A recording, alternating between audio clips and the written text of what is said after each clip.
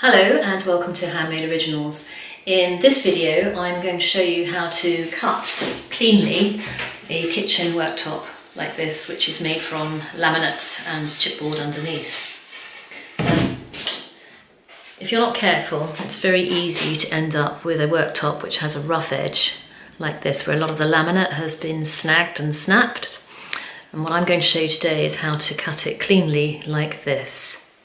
It's easier to understand what's going on if you examine how a worktop is actually made, or this worktop. This is a thin layer of plastic on top, which is actually quite brittle. So this is a piece of the laminate here, and this is chipboard underneath. Now, for some peculiar reason which I do not understand, jigsaws, which is what I'm going to use to cut this, cut on the upstroke. So if you are cutting it with the right side on the top, as your blade goes along, it will lift like this and it will snap unevenly the laminate which is on the top, and that's why you end up with that very snaggy edge. Now, a lot of people solve this problem by turning their worktop upside down like this and cutting it from the wrong side. I honestly, I'm not wishing to disrespect those people, I do not understand why you would do that, because I want to see where I'm cutting. Perhaps it's just lack of experience on my part. So I want to be able to cut it right side up so I can see where my line is and I see how I'm going to cut it. So my solution is not to turn it upside down, but actually to change the blade in the jigsaw. So in my jigsaw, here, this is the blade here.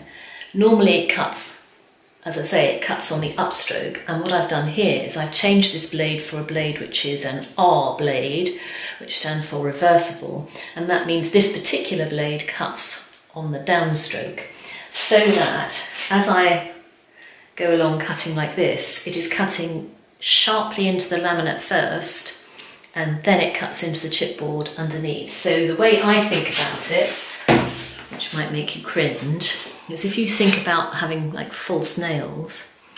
So if you're cutting down, it's cutting cleanly through the nail. Obviously you don't want to cut your fingers off, but if you're cutting up, then you're lifting the nail and you're ripping it, even though you can cut cleanly through the finger underneath. I don't know why I use this analogy. Anyway, so to cut a long story short, I've changed my blade in the jigsaw and I'm going to cut on the downstroke. So to cut the front edge, that's the top of your, except you won't have a hole in it, that's the top of your worktop, this is the front edge. To cut your front edge, I'm just a bit concerned if I use my jigsaw on it straight like that because the blade's going up and down, I can just kind of rip this bit. So to be super sure that you're going to get a nice straight line, I would use a hand saw, which is a coping saw, or a fret saw. And all you do, you start on this edge along here, if you can see, so this edge, I've got the underneath here and the top here, and you just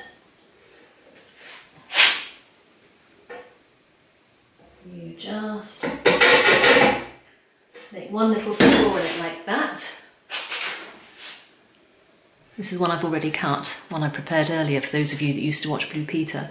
This is my initial cut, and then because you've got one initial cut, it's easier to carry on. And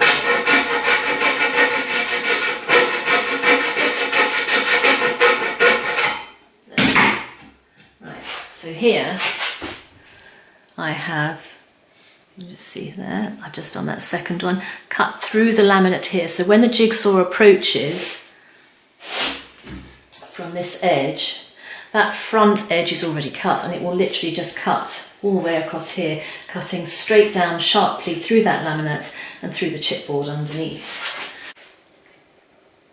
Before we use the jigsaw, there are some health and safety considerations. Firstly, don't leave it plugged in, switched on, unless you're actually about to use it. So I'll just switch it on now.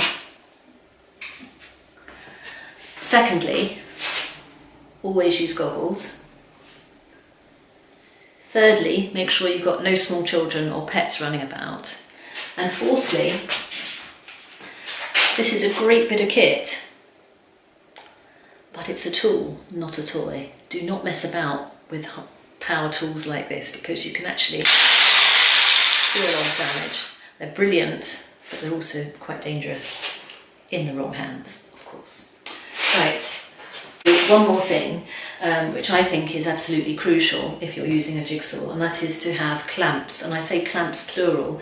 If you only have one, when you're using your jigsaw, it's vigorous movement up and down, but you're also pressing down and moving in one direction. And it's quite easy to have this happen, where your worktop just kind of starts moving around. You end up accidentally cutting the table, which I've done before now, not to be recommended.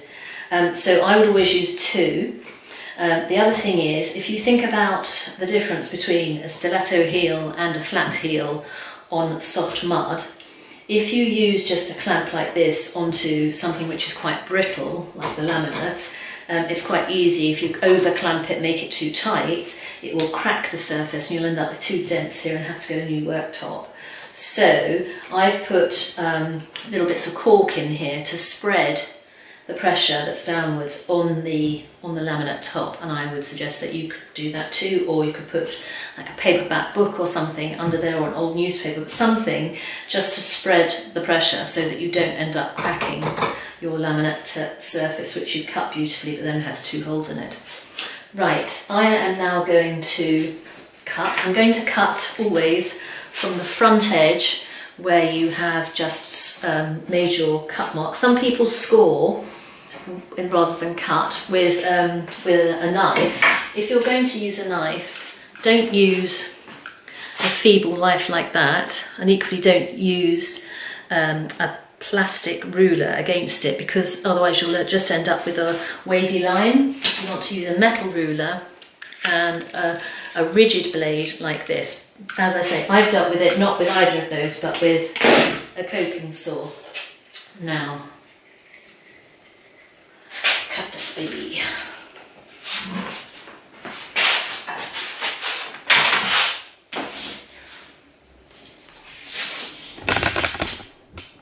Right, this is going to get noisy. What I'm going to do is there's a little guide arrow here at the front. I'm going to use that. Some people look at the blade. Whichever one you look at, stay consistently looking at that. Don't switch from one to the other or you'll end up with a wavy line. And also you have to press down, get your blade in the right place, press down and forwards and look at it from overhead. Find where you've made your cut.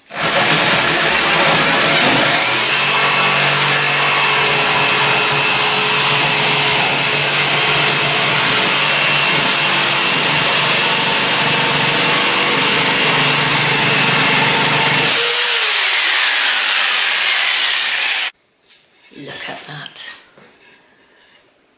Nice straight line here, which we cut with the coping saw.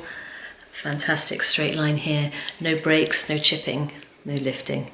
And that is how you cut a laminate worktop. And if you look underneath, you can see, hopefully you can see the jagged edge where on the downstroke it has lifted the paper which is glued to the bottom of the chipboard, and that's what would have happened to your laminate if you had used the blade the other way round. I'm pretty proud of that. If you've enjoyed this video, please subscribe below. Handmade Originals, usually I cover anything and everything creative, so hopefully you'll look at some of the other videos and enjoy them. And some exciting news is that later this year a new online magazine is going to be launched featuring Handmade Originals. The new magazine is going to be called Becoming a Creative Magazine, and I'm going to put a link to that below, which is not the actual magazine because that's not launched yet, but it is a Facebook page where you can see what's happening with the magazine in all the preparations for launch. So hopefully later this year you can join me on that. Anyway, thank you very much. See you next time.